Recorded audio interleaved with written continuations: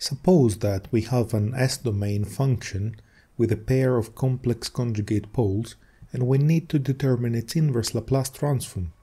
That is, suppose that the denominator of f, polynomial q, when factorized involves a term of this form. This means that minus a plus minus jb, where j is the imaginary unit, is a pair of complex conjugate poles of function f. Then the corresponding term in the partial fractions expansion will have the following form.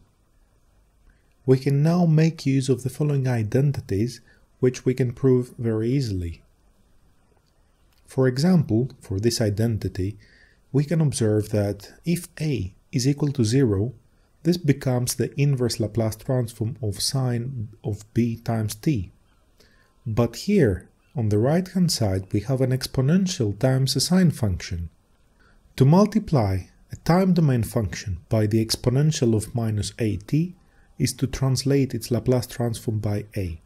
This is the well-known identity that the Laplace transform of exponential of minus at times f is the Laplace transform f uppercase evaluated at s plus a. In our case, f of t is the sine of b times t, which has the Laplace transform b over s squared plus b squared.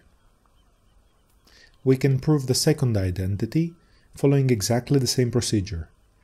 You can write down these two identities because they are very useful and we will use them in what follows. We mentioned that pairs of complex conjugate poles give rise to terms like that in their partial fractions expansion. In order to determine their inverse Laplace transform, we need to make s plus a and b somehow show up in the numerator. For that purpose, we start by adding and subtracting a and then multiplying and dividing by b. We can then decompose the inverse Laplace transform like that. And finally, using the identities that we just proved, the identities that we proved in the last two slides, we can obtain the inverse Laplace transform. The good news is that there is a way to simplify this even further. We can in fact combine the cosine and sine functions into a single sine. We can use this extremely useful trigonometric identity, according to which a linear combination of a sine and the cosine can be written as a single sine with c and phi 0 given by these formulas. Here, a tan 2 is the two-argument inverse tangent function. Using this identity, we can write the inverse Laplace transform of b1s plus b2 over s plus a squared plus b squared as a product of a constant k times an exponential function times a sine function. It is not important that you memorize this formula. The key message here is that a determines the rate of growth of the time domain function and b determines the frequency of oscillation. Poles with a larger imaginary part will lead to a higher frequency function.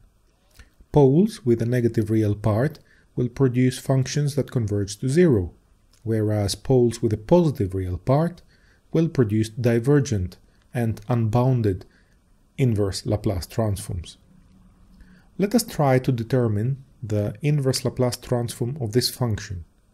It is clear that 0 is a pole of f. By solving the quadratic equation s squared plus 2s plus 5 equals 0, we can find that minus 1 plus minus 2j is a pair of complex conjugate poles. This means that we can write f as follows, and the corresponding partial fractions expansion will be a over s plus this second term.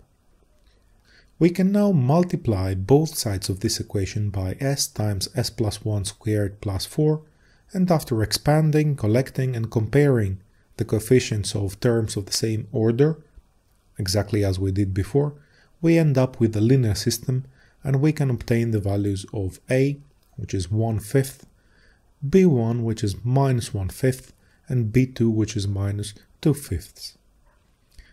This means that we can write f in this form, and the inverse Laplace transform of f is given by this function.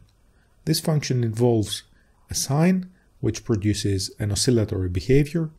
It involves the exponential function e to the minus t, which makes the oscillations taper off as time progresses. And lastly, there is a constant term, which makes f of t converge towards 0.2. You can try to determine this inverse Laplace transform by yourselves. This is a function that involves a single real pole, a double real pole, and a pair of complex conjugate poles.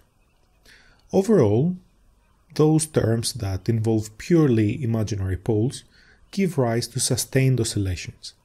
The imaginary part determines the frequency of oscillation. If we move these poles to the left, we will obtain a diminishing oscillatory time function.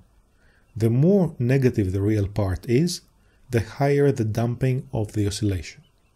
On the other hand, if we move the poles on the right side of the complex plane, we will have a divergent and unbounded inverse Laplace transform.